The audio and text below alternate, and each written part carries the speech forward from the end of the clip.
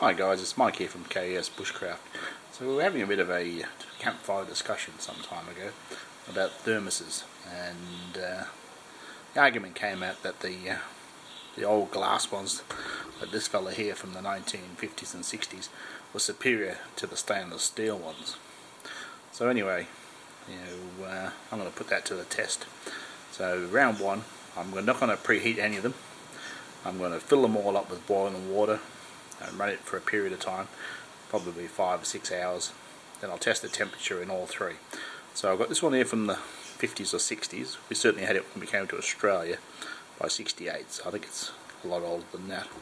This one I bought in 1989, Aladdin Industries in Nashville. And so they're both 1 litres. This one here is a 750ml sigg thermos, which is a good thermos, but I don't have another modern 1 litre thermos. So these are the ones I will be testing. Anyway guys, hang in there.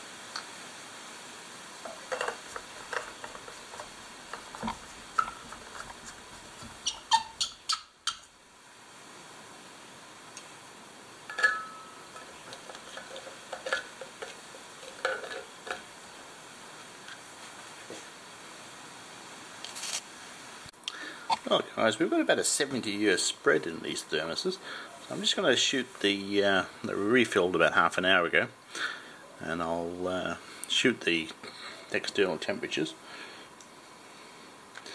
So the old thermos is at 23.3. Stanley's at 30.2.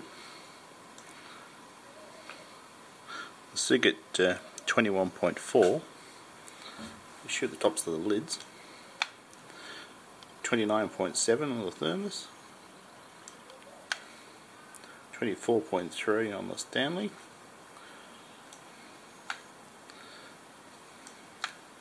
And 25.4 on the sigg. So guys, it'll be interesting to see how this challenge goes. Well guys, let's see how they perform. We've had our 5 hours.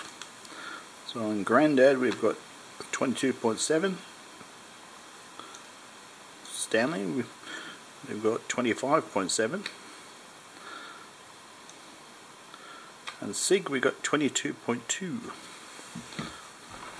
So I was quite surprised this morning when I emptied the old thermos. The water inside was a bit warm for my hand. That was at nearly 20 hours. I should have actually measured it, but I didn't.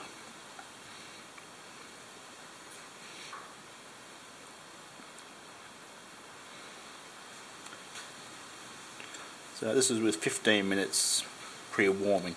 So I shared 1.7 litres between the three of them, and I gave it 15 minutes. So they all weren't full, but I put the even amount in each one. So We've got 86.5.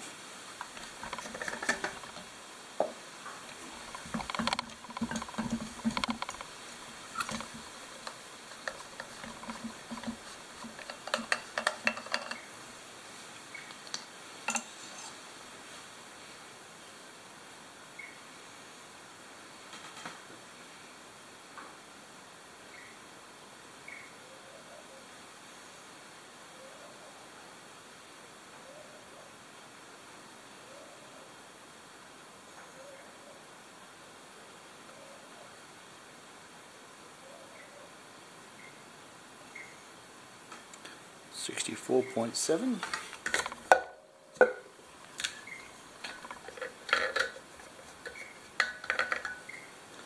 And this one is cost 750 ml, so it's a slight disadvantage.